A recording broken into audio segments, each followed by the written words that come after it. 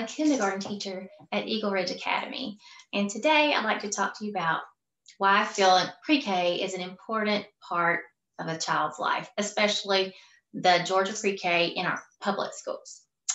I've been a teacher for 25 years, and when I started, I was a kindergarten teacher.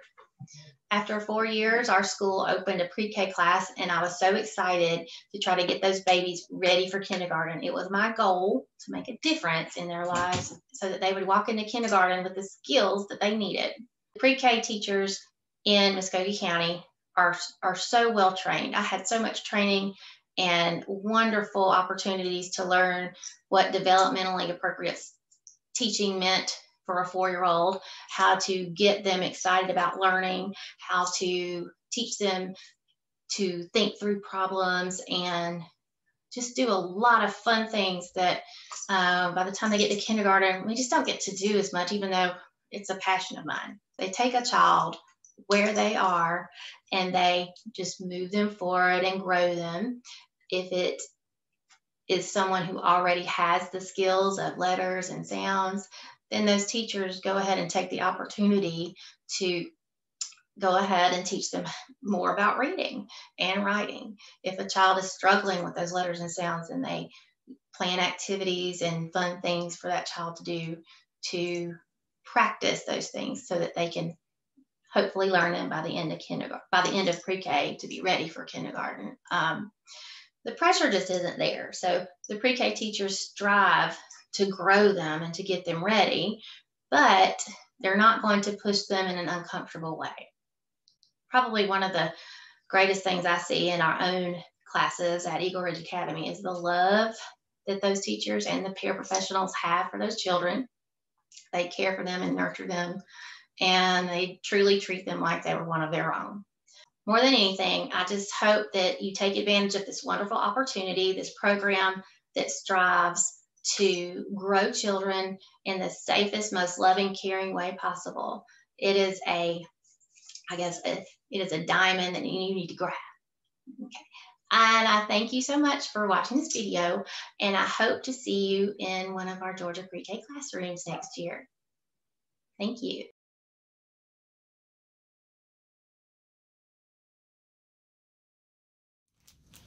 Talk, sing, read, write, play. Talk, sing, read, write, play. Talk, sing, read, write, play. Make a reader every day. Hello, boys and girls. I'm Mrs. Deborah Clark from the Mildred L. Terry Public Library, and welcome to our virtual story time. You heard me singing as I was coming on. I was singing about the 5 skills for early literacy, and they are talk, sing, read, write, and play. Parents, as you know, learning to read starts at birth with everyday interactions that occur when you talk, sing, read, write, or play with your child. Yes, it does. So let's say these skills again. Talk, sing, read, write, and play.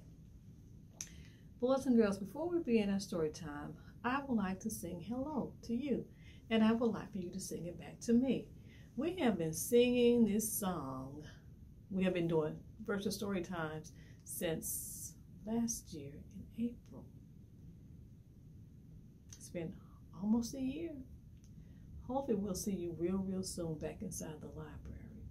But until we do, now it's time to say hello. Say hello. Say hello. Now it's time to say hello and start our story time. Well, today, boys and girls, we have what's called a big read. Yes, a big read. Today we're reading a story. It's entitled The Fisherman and His Wife, and it's written by Rachael Isadora. Boys and girls, this story teaches a very good lesson. It teaches you how to be happy with what you have and not to be greedy, not to want more. I think you're going to enjoy this big read. Are you ready? Let's get started.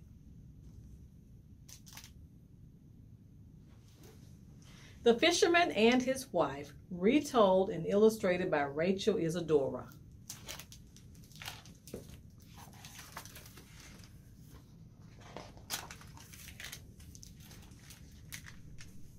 Long ago, there was a fisherman who lived with his wife in a pigsty by the sea. One day, the fisherman caught an unusually large flounder. "Please, spare my life. I am not a fish but an enchanted prince," the flounder begged. Surprised that the fish could speak, the fisherman let him go. When the fisherman arrived home, his wife asked for the fish that she would cook for dinner. The fisherman told her about the flounder. "Did you not wish for anything before you let him go?" she asked. "What would I possibly wish for?" the fisherman said. "We live in a place that is small and stinks. Go tell the enchanted flounder I want a hut," the wife insisted. The sea was stirring when the fisherman returned. "Flounder, my wife has a wish," he called out. "What is it?" the flounder asked as he swam near the shore. "A hut," the fisherman answered. "Go then. She has it all ready," the flounder said. When the fisherman arrived home, his wife said, "Husband, isn't this much better?" "Yes," the fisherman answered. "Now we will be happy." And they were for a few days, until the wife said, "This hut is still too small. Go, husband, and tell the flounder I want a stone castle." The fisherman knew this was not right, but he did not want to argue, so he went. The sea was green and murky when the fisherman called to the flounder that his wife had another wish. "What does she want now?" the flounder asked. "Alas, she wants a stone castle," the fisherman called. "Go then. She has it all ready," the flounder said.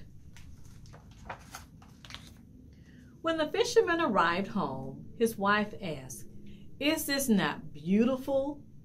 "Yes," the fisherman said. "Now let us be content." The following morning, the wife decided, "We should be king of all the land." "But I don't want to be king," the fisherman said. "Then I will be. Go tell the flounder I must be king," the wife said. So the fisherman left with a heavy heart. The sea was dark and frothy when the fisherman called to the flounder that his wife had another wish. "What does she want now?" the flounder asked. "To be king," the fisherman said, frightened. "Go home. She is king," the flounder said. The fisherman went home and said, "Now, wife, there is nothing more to wish for.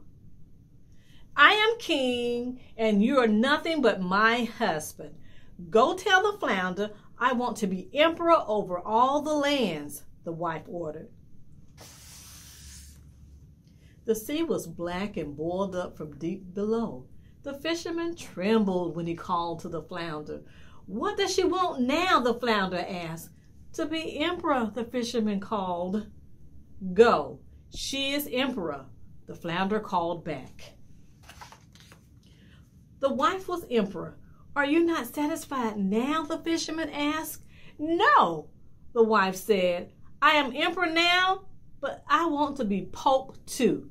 Go immediately and tell the flounder."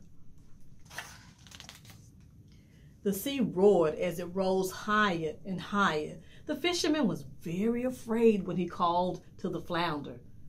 "What does she want now?" the flounder asked. "To be pope," the fisherman answered. "She is pope," the flounder shouted. When the fisherman arrived home, he said, "Wife, you're a pope. Now let well enough alone." But as the sun rose in the morning sky, the wife said, "I want to be God. Go tell the flounder at once." The fisherman was horrified. "I cannot ask the flounder to do this," he begged. The wife fell into a rage, and so the fisherman left. The sea rose with waves as high as mountains when the fisherman called out.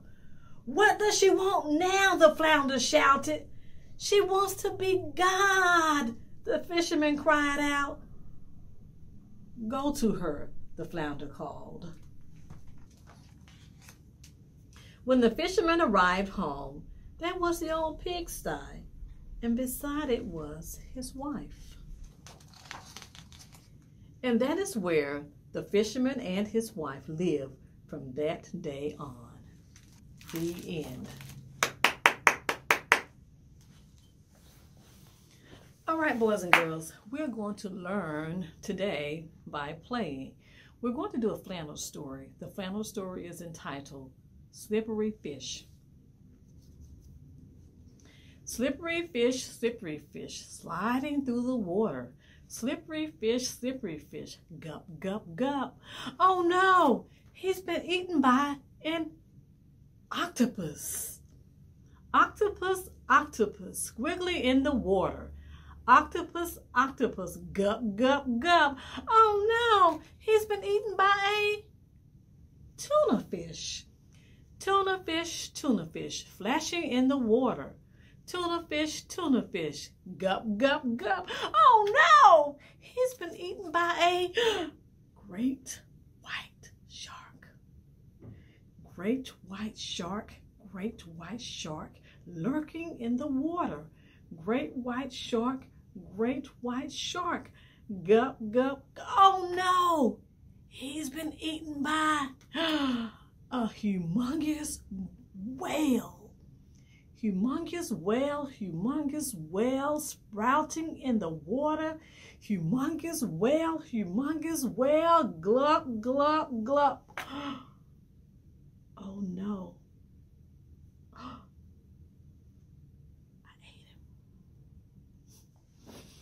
Awesome. Did you enjoy that story time, boys and girls? I sure did. I hope that you had fun learning today.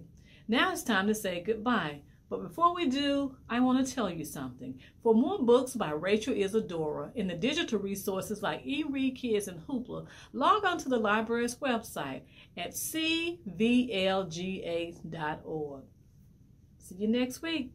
Now it's time to say goodbye. Say goodbye.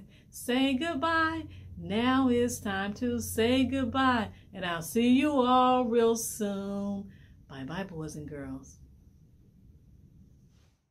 90% of brain growth happens before kindergarten. 90%. So talk, sing, read, write, and play with your child every day. Those 5 simple steps build the foundation for a lifetime of learning.